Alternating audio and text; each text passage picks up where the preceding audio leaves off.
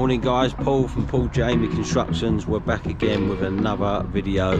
We're doing a couple of roofing jobs at the minute, covering some work for one of my pals, close mate of mine. I've been mates with him for years. He had a bad accident 2 weeks ago. Try and keep the business going. So this is what we're doing at the minute. We've got to remove this verge, all the undercloak, all these tiles, remove any rotten timbers and replace them, install new soffit and fascias if we need to. That's just falling off, and then put it all back again. It's all stripped off, so now we know what we're dealing with both sides. This wall plate is at it, which is a shame, so we're gonna have to try and do something with that. The ones are good, which is happy days. Battens have had it, so we need to cut them back to the next rafter, put a new strip of felt through, overlapping the existing one up both sides, and then once we get this on, so I need some treated 4x2 as well, so I'm probably going to shoot off now, pick up right at shopping list, pick up everything that we need, and then we can just crack on then, try and get these timbers in today and get these soffit and fascias on, and then we do the mat work tomorrow. Just had a bit of lunch, shot off to Chelmsford Plastics, picked up the gear that all we need for today. So we've got some treated timber, some battens, all the soffit and the fascias, roofing felt and all that. So yeah, we'll get set up now and we'll get cracking. Right guys, first thing we need to do is figure out the pitch of this roof, and I'll just use an angle finder on my phone, just find it a lot easier.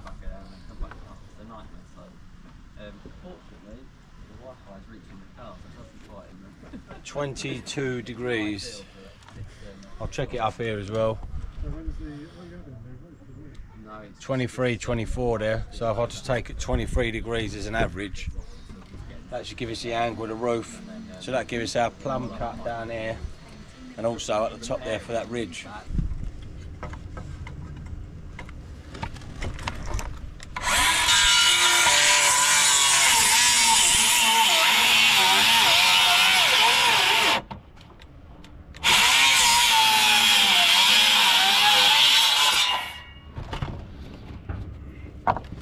𝐾𝐨. So we are having an absolute mare here. Look at this. It's not level that way, the existing.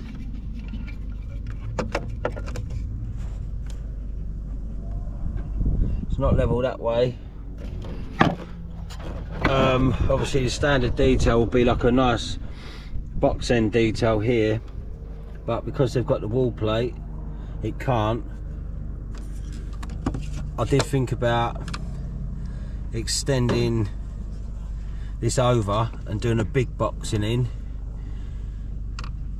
but it's so far out of level, I just can't get it. It's like down here somewhere.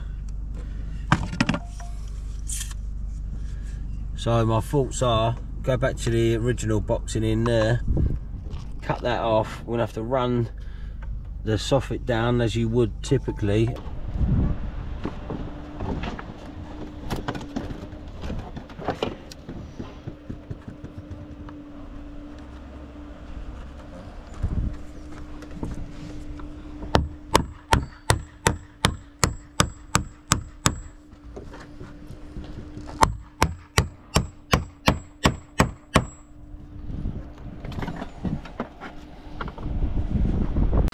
Absolutely struggling with these box ends.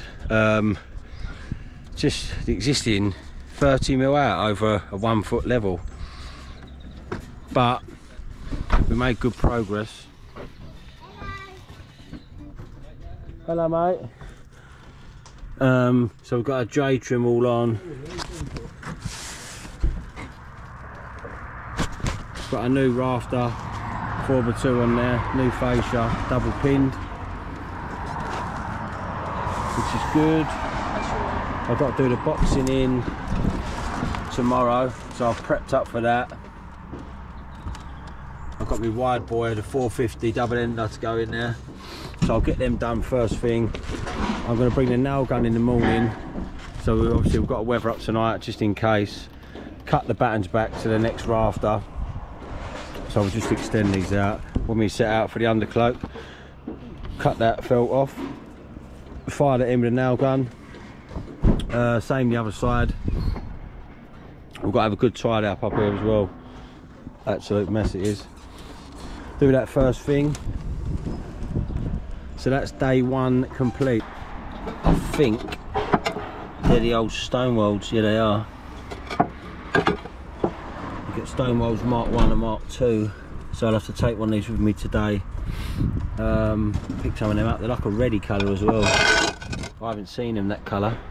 They're normally grey, but they've been discontinued, so to go and buy them, they're about well, they used to be a couple of years ago about £5 each, so I dread to think what they are now. We don't need loads, but even 20 tiles, you know what I mean, it's a one on it. Right, so that's us. See you guys in the morning. How we doing, guys? Back again, day 2. Another glorious day, so we need to get this wrapped up today. We've been to Chelmsford Roofing Supplies this morning, picked up the building sand, got 6 bags of building sand, 2 bags of cement, and I had a right squeeze. They had the Stonewalls in stock as well, so I don't think they're the exact same colour, but we'll lose them in here or something if we need to, so it'll be absolutely lovely. Yeah, rubble bags as well, so put a tarpaulin down, cleared the scaffold first thing, just so we've got a nice area to work. Sean's going to cut the battens, so obviously we cut back the battens yesterday, back to that next rafter. He's going to cut them and just lay them where they go, and then I'll fix them in when I put this cloak in. I'm going to finish off these box ends, get them buttoned up, probably get me joiners all on and glued, and then we'll set out for this cloak, get the mixer out and get rocking and rolling. Tunes are on. What's happening? I'm just jumping on this box end, so I'll just show you how I like to do it. You go with the first batten gauge, yeah, because you need to put like a fillet, because when this tile sits on it,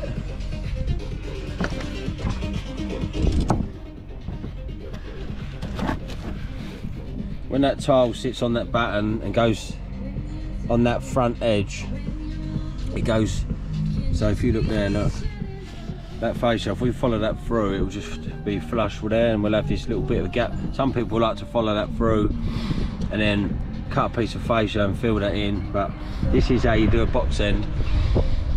So roughly round about where that gauge is, so if you look where that tile is, that's bang on there. Then just measure from there to there, cut a wider piece in, and then you just scribe it down the back, but this is the angle that we want to follow, so from here to the end there. So I've just measured that, it's 360mm, I'll just cut that now.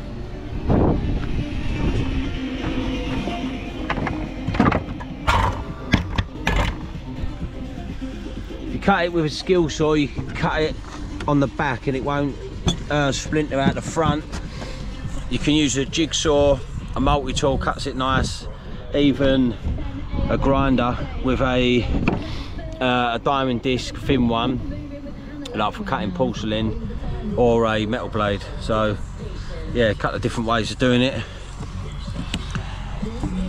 Knocks that corner out, knocks that corner out there, it's going to rebate in this corner. Same on this one.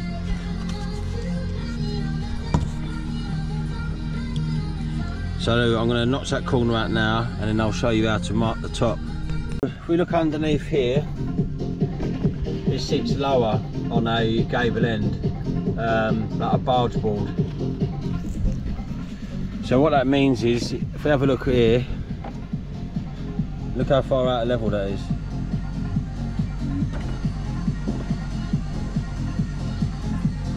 $40mm. Something ridiculous. It's obviously dropped over the years. So what you don't want to do is pull that up like that. Yeah, then the client's gonna, you'll get a tug on that. So if we just drop that in level this way, put the level underneath it, we can then scrub the back, and that's everywhere you look from the front, that's all nice and level. None of this underneath, you're going to see it.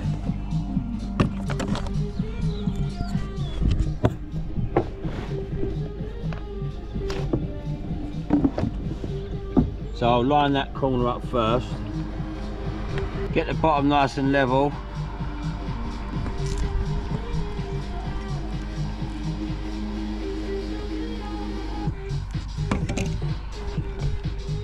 Then we can mark where that is, and then where that fascia is. Oh shit.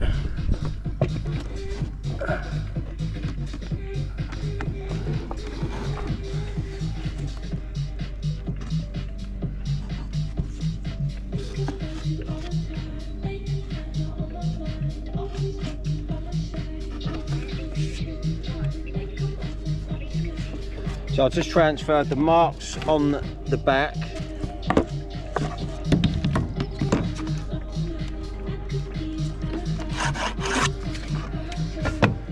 Line that up, I'll cut that, and then that should give us the fillet for that front edge.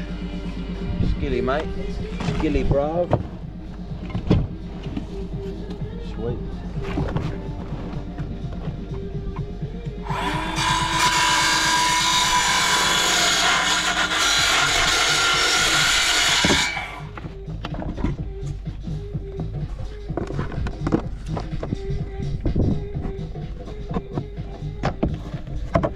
Too long there, cut that.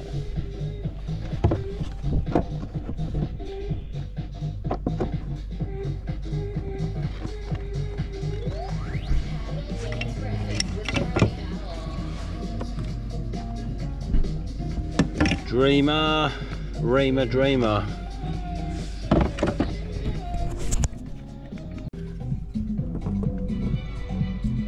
Nice and level. Put another piece in on that side, level, so as you're looking at it from the front, it all looks nice and neat.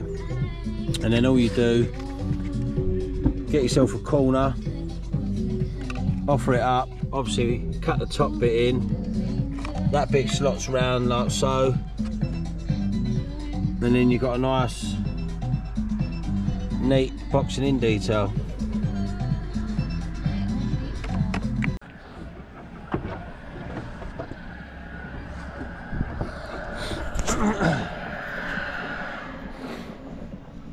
That's all I can do for the minute. I've just sent Sean up the road to get one undercloak because we're literally one length short. I've got 3/4 of one there, but it ain't going to be enough. So what I'll do now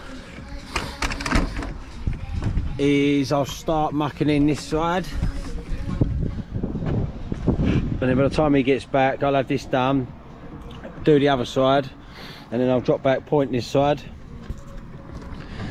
and then I'm away.